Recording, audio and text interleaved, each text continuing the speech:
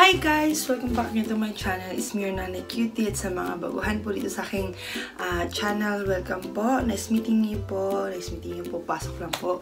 Mga suki! Anyway, this video is about haul. Tayo mag-haul ngayon. So, kung gusto niyo makita aking haul, just keep on watching. Just wanna get to know you, baby.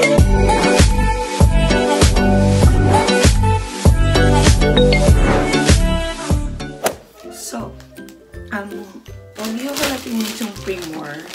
So, dito lagi kaming bumibili.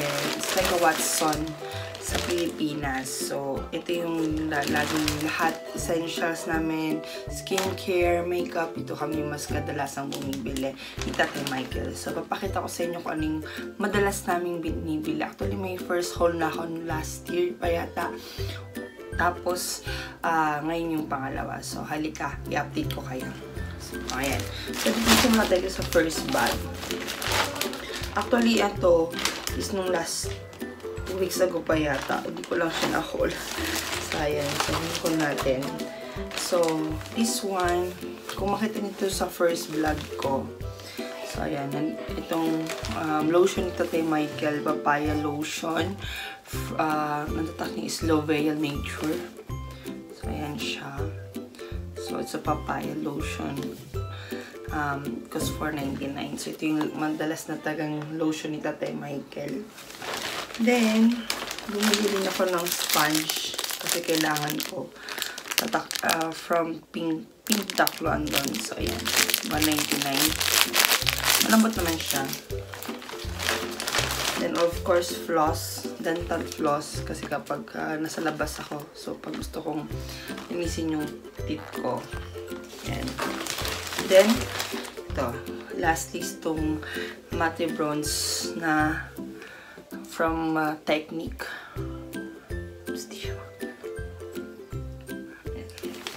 So, ito. Tatry ko itong matte bronze na ito from Technique. So, ayan. So, dito na tayo sa next bag. Actually, itong bag na to is meron na siya yung meron siya, nagamit na namin yung sabon. No, which is bagong discover ko lang. From Johnson, papaya ulit. Vita Rich. So, ayan, papaya. Actually, napakamura ito sa Primor kaysa sa ibang mga tienda or mga ibang tatabilihan ng mga department store, I mean. So, kung sa iba is like 275% or mag-3 sa Primor lang, it costs only €1.75. So, mabango to na lately ko lang siya discover kasi yung kung mapapanood nyo yung last ko na haul na lagi naming sabon na papaya din is naubos sa Watts at di na sila bumili ulit. So, ito yung trinay ko. So, mabango naman siya. So, lagi sabi lagi ni Tatay Michael, laging dapat may extra. So, dalawang binili ko. And then, bumili din ako ng lotion ko. Yan, from Agrado. Yan, Coco. Body Milk Coco. Yan yung aking laging lotion ngayon. Ito, cheaper lang to. €1.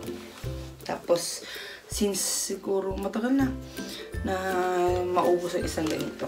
2 months siguro sa akin. Tapos ito, and I tried this one from Master Plus. Nakita ko lang siya kanina. Dahil ngayon ay pa-summer na. So, lagi makikita na yung mga skin.